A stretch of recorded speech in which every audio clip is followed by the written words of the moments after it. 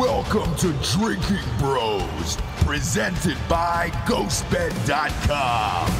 It's not a gun problem. It's certainly a cultural problem. Here's some data to back that up. So on your show yesterday, you talked about breaking up the nuclear family. I'm not sure how comfortable I am with that language because I think there's a lot of ways to make a family. But there is something about not having a strong male role model in the home.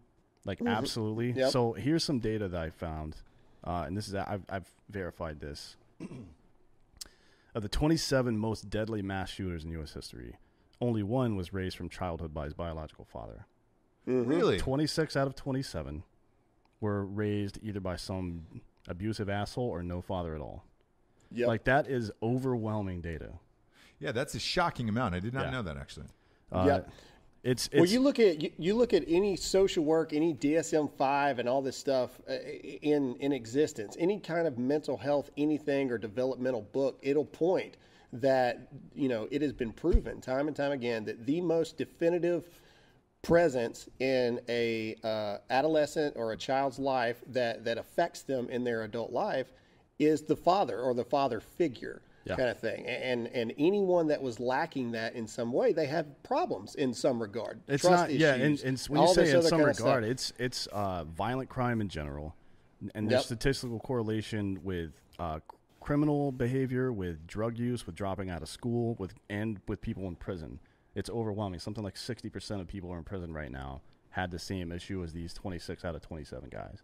It's overwhelming. So, man, It's so funny in a sad way to hear all this bullshit about toxic masculinity, and that being the cause of all this. And I'll tell you, the overwhelming statistical evidence says that there's actually an absence of masculinity.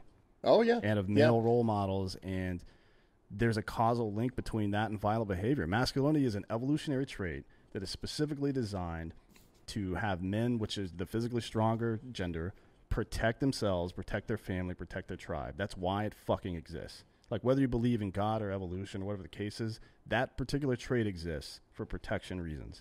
And exactly. If you're not exercising it in a protective manner, your DNA is going to find a way to fucking use it one way or another. And if you don't have that male role model early in your life saying, hey, this is what a man is. A man protects people. They don't hurt people unnecessarily. Like, they don't fucking get insecure and lash out. They fucking are strong, and they are strong for other people, more importantly. Yep. Like, what's his name? Glendon Oakley? Yeah. Yeah. The guy that ran in. And he's an army specialist or PFC. I don't know what he is. Anyways, I don't know. That is literally the reason that masculinity exists in human beings. It's for that specific purpose. So to tell me that that's toxic, fuck off.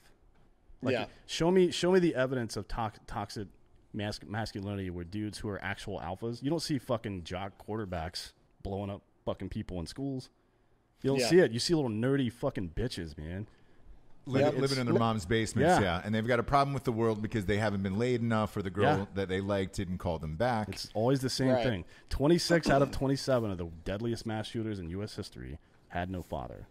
Right. The end. That is the end of the conversation. Well, it's the beginning, actually, of the conversation, because that brings up to me, and I know this is kind of wonky too, but there's a doctor in the 80s called Shaw, and he has this theory called personal pathway model, and it was actually meant to deter violent crime and terrorism.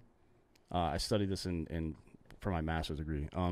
The general idea is that there are points of inflection during people's lives, like the early socialization process, being taught police are bad, for example, or that violence is okay, and not necessarily being taught that directly, but by witnessing the actions of others, like a bad male role model or no male role model, and you see shit on TV or whatever the case is, right? And then usually there's some kind of narcissistic injury, some kind of bruising to your ego, like a girl that you like not liking you back, or being rejected. Never happened. Yeah. or like False. being never happened. Being rejected by your dad. And then there's something called escalatory events, like a breakup or death in the family, a political event, or losing your job, or whatever the case is.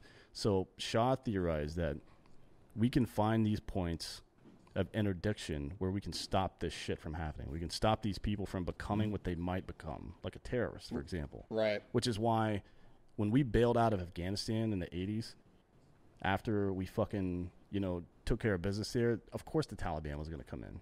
Of course they were. Because there was a fucking vacuum. If we had stayed and done what, what's his name? Charlie Wilson from Texas, actually, wanted to do, which is spend $1 billion on schools there, we would not be in Afghanistan fighting right now. Absolutely. What are we doing in Chicago? We're not spending money on schools. They have the most corrupt political organization. 3 of the last 5 governors have spent time in prison, motherfucker. Yeah. So don't come to me with this bullshit about guns being intrinsically evil. No, you're evil, bitch. Fuck you.